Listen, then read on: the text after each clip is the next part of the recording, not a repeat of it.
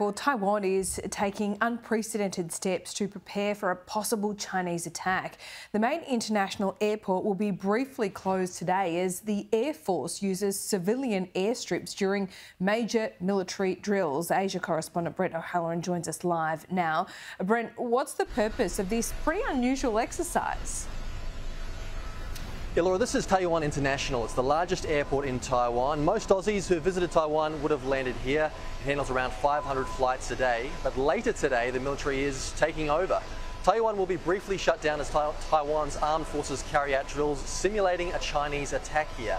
Now, this is part of the annual Hangguang military drills taking place across Taiwan this week. This is the first time this airport has been used during these exercises.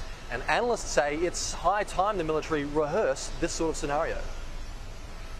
This is very close to real scenario because the northern Taiwan's airports, in case of a war occur across the strait, should be the first target for the PLA to try their best to take over. Laura, today is day 3 of the 5-day annual Hangguang drills, the largest in its 39-year history. Yesterday, we saw soldiers and police rehearse an attack, or repelling an attack, on a LNG facility in the southern city of Kaohsiung. But not everything's been going to plan for the Taiwanese military. Bad weather caused by the looming super typhoon Doksuri forced the cancellation of Air Force drills in Taitung yesterday.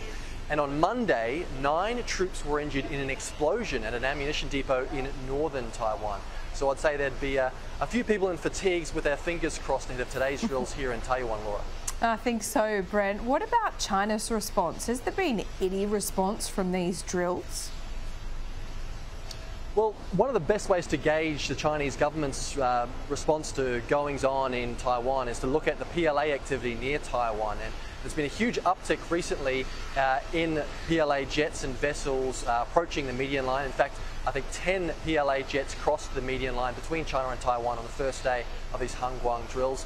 So you can read into that and suggest that perhaps the Chinese military is not too happy with what the Taiwanese military is up to this week, Laura. Brent O'Halloran live there in Taiwan for us. Thanks so much.